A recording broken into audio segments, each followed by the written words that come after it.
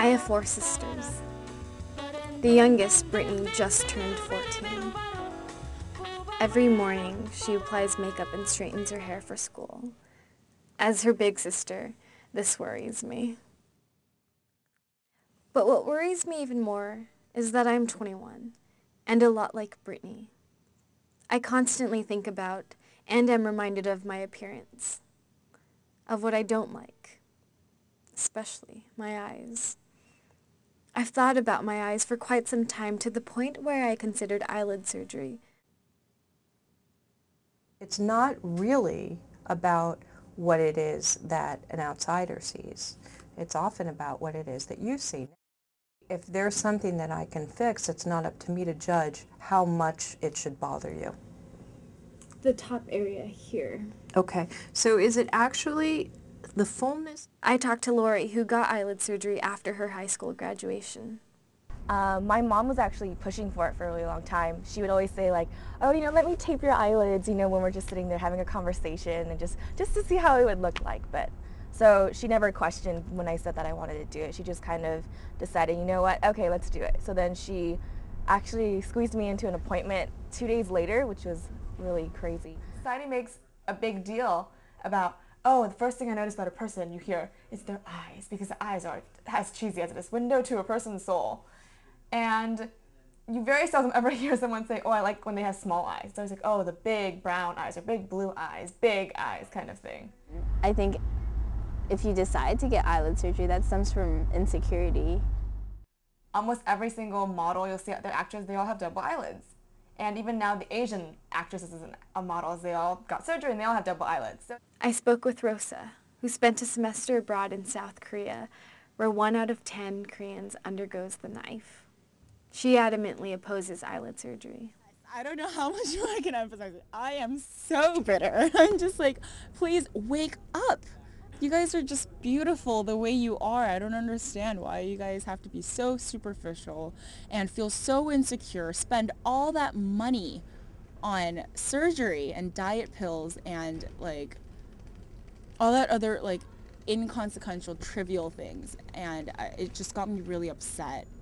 I totally understand the whole idea that, you're born a certain way and you should stay a certain way, because I thought that before too, but I guess it's just a different way to look at things. When there's something that you have to look at or deal with every day that makes you feel uncomfortable and requires that you put it out of your mind in order to go forward and do what you need to do during the day,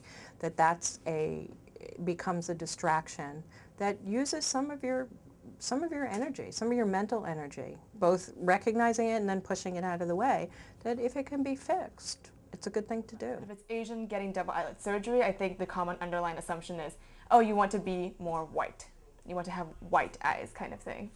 So I do think that they do get judged for it. I think and I have to admit, sometimes I try to, certain stereotypes pop up in my mind of, so who would get plastic surgery? I would just think, oh, maybe someone who's vain, who's very into looks, insecure. But I try to fight those stereotypes because I know that there's a lot more than just that one single dimension.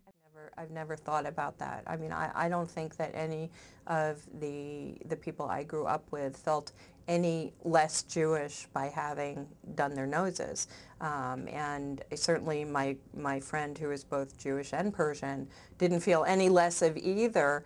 But surely it has something to do with a desire to kind of fit into what is considered beautiful or attractive, and that's very cultural. But I don't think that it's abandoning your culture as much as trying to fit into the environment in which you're living. I've been exposed to it for a while. My mom actually got it done. My aunt got it done, and everyone from my dad's side of the family basically got their eyelids done too. Getting the eyelid surgery is not considered a surgery anymore. It's almost like a rite of passage. Oh, all girls get it. Yeah, and so if you don't get it, you're the weird one. There was about 3 or 4 girls who got it done before the senior dance. That was pretty intense, I thought, because after you get it done, your eyes are pretty beat up. They look kind of purplish, and they were willing to do that and look like that throughout school just for the senior dance, just to get it done by the time we have our senior dance. I talked to my friends Kathy and Audrey and learned how they deal with their insecurities and build self-confidence. I kind of just make a promise to myself to talk about it more. Once you start talking about these insecurities, then they're just like everyday things, and then they're not really a big, scary thing anymore. And just by understanding myself a lot more, I felt more confident. Everybody gets embarrassed, and everyone gets insecure. What do you see when you look in the mirror? I don't know. I see the same person, you know. I still feel like I'm the same, you know, Lori before the surgery. I thought it was really weird because I just thought, you know, you're given this certain look and this certain body when you're born, and so for you to change something, I just thought that was really wrong. But I mean, in the end, you kind of realize that a lot of people do it, and it's like something that's not talked about all the time. So currently, my eyes look like the ones on the left. If I was to get eyelid surgery, they would look more like the ones on the right. Particularly the fourth one down, because I'm also Chinese and Vietnamese. But I wouldn't get eyelid surgery because I'm too scared. And for so many other reasons. Mainly because I like my eyes. They're part of me. They make me who I am, and they're also really quirky. I mean, right now I'm really tired, and so actually one is developing a crease. It stinks we have to have these debates between getting eyelid surgery or not getting eyelid surgery. I mean, there are so many more important things going on in the world. But at the same time, I'm glad I had this debate. If not for me, for my sisters and everyone else.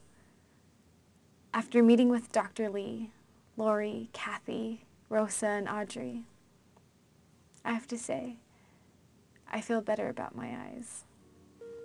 It's fascinating because we use our eyes to see others and ourselves.